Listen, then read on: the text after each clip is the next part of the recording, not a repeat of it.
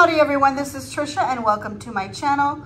Today I'm going to show you how I made these delicious Tex-Mex stuffed bell peppers. So let's get to cooking.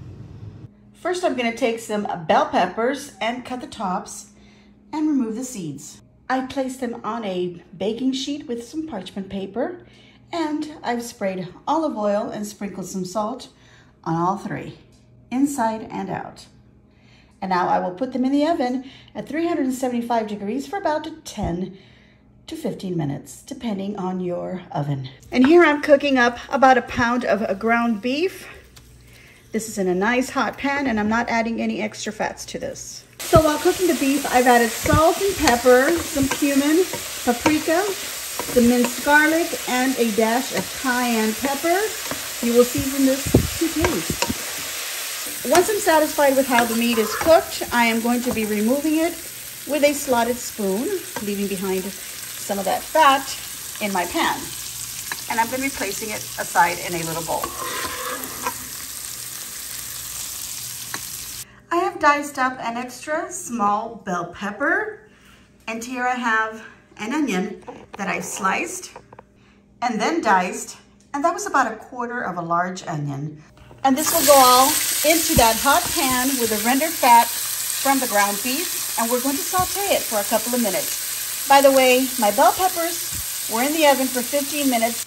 And then I decided that they needed another 5. So altogether, they were in the oven roasting for 20 minutes. And here I have a bag of frozen cauliflower rice. This one happens to be a Spanish style. Of course, you can use just plain cauliflower rice. I'm going to go ahead and microwave it according to the package directions. All right, so now the onions and the bell pepper have sauteed, so I'm going to take those out and put them in with my meat and mix it all up. And to that same pan, I'm going to add this 14.5-ounce can of diced tomatoes. And I'm going to saute them for just a couple of minutes. Tomatoes are done, and I did season them with all the same items that I used for the ground beef. Now, if you don't have all those seasonings, you could use a package of taco seasoning. The cauliflower rice is done, so I'm placing that at the bottom of a baking dish. So just gently spread that out. Next, I am stuffing the bell peppers with the ground beef, onions, and bell pepper mixture. And then these will be gently placed inside my baking dish on top of the cauli rice. Now, the 1 pound of ground beef is enough to fill up 4 of these medium to large bell peppers, but I only had 3 and 1 extra small one. So that's what got chopped up within the meat and the onions. So any leftover meat, I'm actually just going to sprinkle it around on top of the cauliflower rice. Next, I'm going to take these tomatoes and put some on top of each of my bell peppers. Anything left over, I'll sprinkle around. Now I'm going to be using this shredded cheese. It is a Monterey Jack with jalapeno peppers and mild cheddar. Of course, you can use whatever cheese you want.